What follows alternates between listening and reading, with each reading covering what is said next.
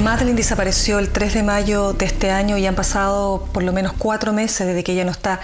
¿Cómo podrían describir lo que ustedes han vivido durante todo este tiempo?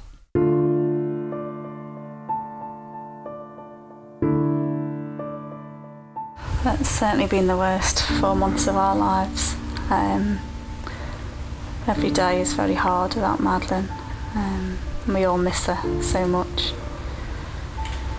And it certainly feels like there's a big void in our life without her.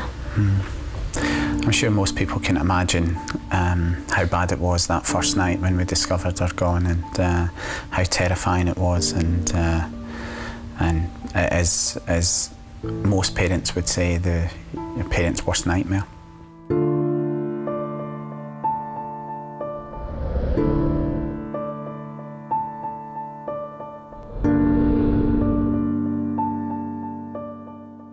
¿De dónde sacan fuerza y esperanza para seguir adelante? I think the key thing that we've tried to do is channel all of our emotions and energy into influencing the search for Madeleine, and that's what drives us forward.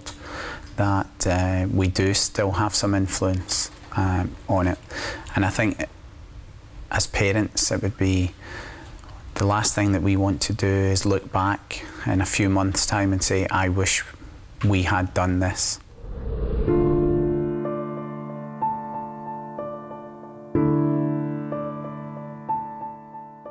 We've also got 2 other children, and it's very important that we're there for them as well.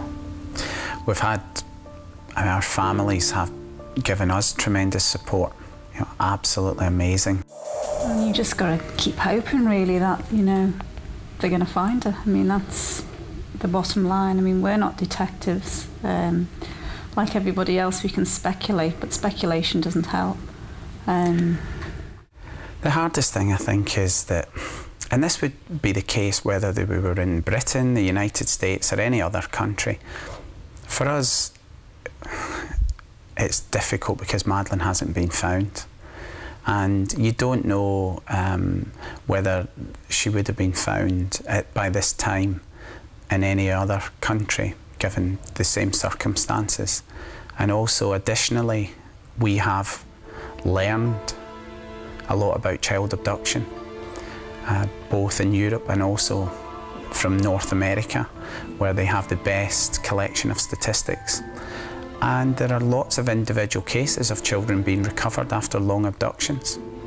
And that's the key message, that there is hope, and other families have proven that there is hope until you know for certain. And that's what we are very much, and all our family, believe. We're not going to give up on Madeleine, and we're going to keep looking for her.